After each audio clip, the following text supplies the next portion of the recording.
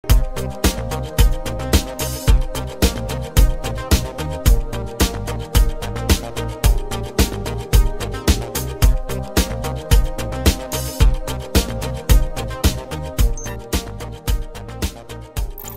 is up guys, this is Tito back with another video on the Redmi Note 10 Pro, and today in this video I'm going to be showing you the PixelExperience Plus ROM. And here I have not set up the ROM completely, but I'll show you the details of this ROM, what features are there and stuff. And here if you want to install the ROM on your Redmi Note 10 Pro, click on the card right there. I have showed how to flash a ROM, and I'll also link a guide for changing the custom ROMs on the Redmi Note 10 Pro, which is a kind of like weird way right now. It is in that state, but as of now you don't have any other options. You will be able to figure out what I'm talking about over here if you see that how to change ROM on the Redmi Note 10 Pro right now from the description. But definitely you can flash this ROM in the same way what I have showed in the ROS flashing guide video on the Redmi Note 10 Pro. You can check that card right there, or you can check out the description too for that again. And in the Android version, this is how it looks in the Android version section. Of course, it is based on Android 11. The experience over here is very smooth in my personal opinion. And the security patch over here is latest of April 5th, 2021. The stock kernel is PUBG kernel. And here is the build number over here. It says 24th April 2021 build for Suite over here 11.0 and PixelExperience Plus official ROM over here. Now in the system panel, let me show you, there is a system updater and you can check for updates from here, which is a good thing. And the maintainer's name over here is Zinedine Zidane. He has done an amazing job to develop this ROM, and in my opinion, PixelExperience Plus and ROS is gonna be one of the best custom ROMs for the Redmi Note 10 Pro in the future too, in my personal opinion. And you have the donate section, website and news options over here. Let me go back. We have the developer option because I have enabled that. But other than that, in the status bar settings, we have the network traffic monitor, and we have the system icons from here. We have the headset, Bluetooth, etc. icon enabling option from here. Let me go back. We have the double tap to sleep on the status bar. Then we have the clock position changing option. You can also change it to right or left or center. Then we have the show seconds, AM, PM style changing option. Then if we scroll down, we have the battery status style changing option. Then we have the battery percentage changing option. You can have it next to the icon. And also there is the brightness slider option. You can have this show always option if you want to. Auto brightness option is there. Also there is the brightness control, so you can adjust the brightness just by sliding a finger on the status bar. This is very cool that this feature is there. Now there is also some other options like the quick pull down and stuff. You can have it on right, left over here, and we have the row and column number customization. Let me go back now. Inside buttons we have the system navigations option, and if you go into the settings of it, you will see there is the edge touch area option and gesture indicator option, but there is an option to actually change this size of this build bar, so which is weird. And as you can see, you can adjust the gesture area. Let me go back. There is a 2 button and 3 button navigation. Also you can invert their layout if you want to from these settings. Then we have the power menu customization. Here we have the advanced reboot, and let me show you, this is how the power menu looks like. And if you tap restart, this is how it looks, and you can directly reboot to recovery or fast boot from this section. Then we have the sensitive content and stuff. Let me go back. We have the end call, then the long press power button toggle torch. This feature should work fine. And we have the wake device, answer call, and the other customizations. Let me go back. We have the gestures, and from here we also have this swipe to take screenshot. And let me show you, this is how it looks like. There is only the share and edit option, no delete option or the long screenshot option over here. We have the quickly open camera, then the power menu customization. Again, we have the advanced reboot and stuff over there. And we have the default keyboard as Gboard. Now let me show you the home screen. This is how it looks, and there is a stock camera over here. Let me show you. So this is the same stock camera that you get in ROS 2 and very old kind of Google camera. I don't like it. And if you want to install ANX camera on this ROM, you can click on the card right there.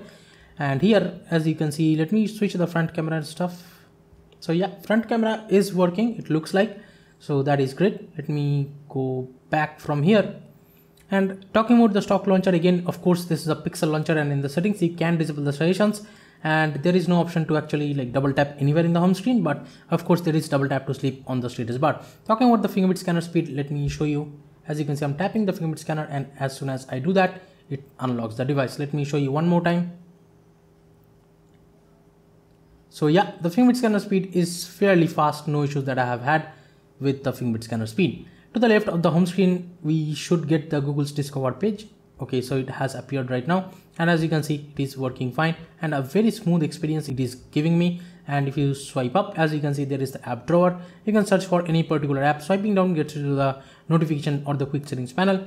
This is how the quick setting panel looks like, and if you click on edit, there are multiple toggle options and you can see how many toggles are there. So here I have added a couple of toggles. Night light should be working fine as you can see. And then we have the dark theme, and of course dark theme should work fine here. Yes. And then if you go here, we have the screen recording option. You can have the device audio and the microphone audio recording at the same time over here with this ROM. And heads up you can disable, and we have the nearby share option, hotspot option. Then the volume panel is also there. So as you can see, the volume panel looks like this. You can expand it just like this. And we have the data saver. Then we have the always on display option. So yes, you can turn on always on display, and this is just like always on display always. It's not like 10 seconds always on display like MIUI. Now in the settings panel, this is how it looks like, and in the battery settings, here is how it should look. We have the screen on time on the bottom, then the full charge whenever you did that last, and we have the optimized profiles. This is for the battery kind of profile per app. You can set it to performance or something if you want some apps to be set to performance mode. And battery saver and stuff is there, adaptive battery is there, and if you tap here, you don't see the full battery usage. For that you have to tap on the 3 dots, then you see the full battery usage. And the fast charging and stuff, everything is working fine, but in the battery section there is no option to see the battery temperature or something like that. And in the display settings, we have the brightness level, we have the dark theme, and inside dark theme, if you enable the dark theme, let me show you, it still does not show you the option for that raven black or pitch black kind of things. And we have the night light options. If you go back, we have the adaptive or auto brightness too. And if you scroll down, we have the color calibration of the screen, which is very good. We have the RGB control of the screen, and it is actually working as you can see. I'll just cancel that. Let me go back. We have the rotation settings. You can set it to 180-degree option if you want to. Colors are set to boosted by default. I will suggest leave it boosted because in adaptive it might look a little weird, and in natural it looks a little bit desaturated. So yeah, in boosted mode it's fine. Now we have the display size, screen saver option. Then inside lock screen, we have the always show time and info for the always on display. If you want to enable that, you can. Double tap to sleep is there, wake up on plug is there. Then we have the prevent accidental wake up option. That is the pocket detection, by the way. And here we have the screen refresh rate. So from here, this is great that you can actually set the screen refresh rate to 60 Hz or 120 Hz. And of course, I left it on 120 Hz.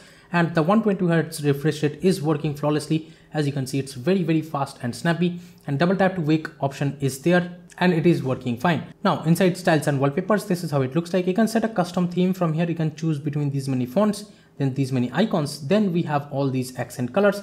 As you can see, there are not much options, like yellow and stuff is not there, but yeah, there are a couple of like options for the accent colors. Let me go back. You can set any custom theme from here, like the presets from here, and there is the wallpaper options. And as you can see, there are the live wallpaper and stuff. You can download them and apply them. Then inside grid option, we have these like up to 4x4 and then this 5x5 grid, I guess. So yeah, that's it for the display settings. Right now, let me jump into the sound settings, and here we have these vibrate for calls and stuff. And by the way, again, this is how the volume panel looks like. You can expand it just like this.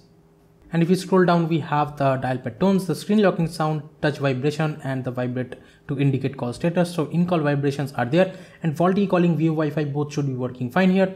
Inside MIUI sound enhancer, we have the audio deduct, and from here you can set it to youth edition or something. And the sound quality via the headphone jack and Bluetooth as well should be good. We have these many preset options if you're noticing. And then we have also the hi-fi audio option. Now if you scroll down, we have the security option. Here we have the fingerprint scanner option. And if you see the settings, here we have scramble layout, lock screen timeout is there, and the power button instantly locks option. As I have already showed you the fingerprint scanner speed, I'll set up the face unlock and show you if the face unlock is working fine.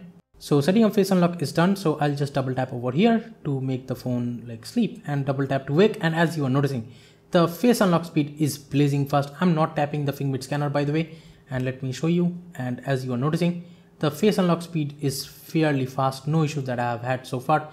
As you can see again, blazing fast face unlocking speed, no issues. But one thing that I should mention here, that there is no app lock option like the arrow is over here. So I would still suggest, if you want app lock and stuff, definitely go for the arrow is. But I would say there will be future updates, and a lot of updates will make these ROMs a lot better experience in future, in my opinion. And even the custom recovery section is not that kind of stable experience as of right now. So it is like, it will take a lot more time for the Redmi Note 10 Pro to get what every device has as of right now, in my opinion.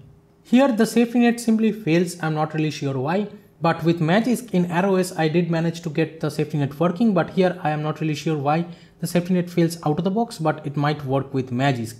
DRM info shows as L1 still, so that means you can stream Netflix or Amazon Prime videos in 1080p here without any issues, as the DRM info still shows L1. So your DRM certification stays intact even if you flash a custom ROM on the Redmi Note 10 Pro. Talking about the IR blaster over here, yes, it is working. Let me show you up close. So yeah, as you are noticing, the IR blaster is working fine. No issues with the IR blaster. So that's been it guys about the PixelExperience ROM on the Redmi Note 10 Pro. In my personal opinion, Google Assistant and stuff, everything should be working fine here, no issues. And yeah, this is a very good experience that you are gonna get, but I still prefer for a little bit more features, just go for the ROS. That will offer better features than this one in my opinion.